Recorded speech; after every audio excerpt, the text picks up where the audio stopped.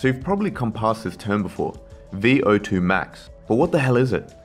So it stands for volume oxygen maximum. Long story short, it's a numerical value for how fit you are, or more specifically, how good your endurance is. So as you may or may not know, we need oxygen to breathe, and lucky enough for us, the air around us is 1/5 oxygen.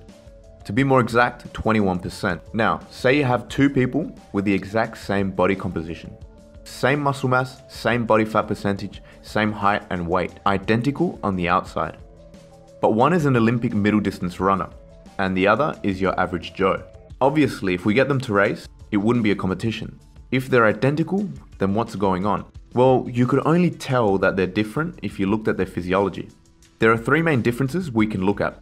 Firstly, the Olympian has a higher blood volume, meaning that he can carry more oxygen around his body. Second, he has higher capillarization.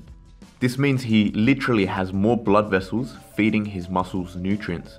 And finally, and most importantly, his cells have bigger and more mitochondria working to replenish ATP. These physiological differences are mainly due to the Olympian's training and genetics. Mitochondria is the cell's power plant. It provides energy to the cell through complex metabolic processes.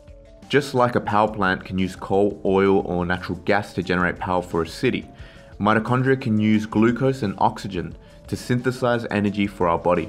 So the Olympian has more power plants, bigger ones, and ones that are more efficient and generate more energy. So because of this, the Olympian can use up more oxygen during his run, therefore generate more energy and run faster.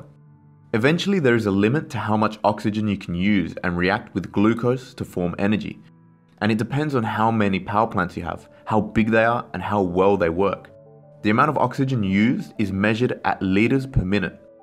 So the Olympian can use up more liters of oxygen every minute compared to his average counterpart because he has more, bigger, and better power plants. But a bodybuilder can use up the same amount of oxygen as the Olympic runner, just because of the sheer amount of muscle mass he has. All that muscle needs loads of power plants, but just because you have heaps of power plants doesn't mean that they're any good. Therefore, VO2max is relative to body weight as well. The Olympian still comes out on top because he can use up the same amount of oxygen as a bodybuilder and has 40 kilos less muscle mass. So that's a brief overview of what VO2max is. So make sure you subscribe and leave a comment, and it will go a long way to help me make more videos to help educate the general public about exercise science.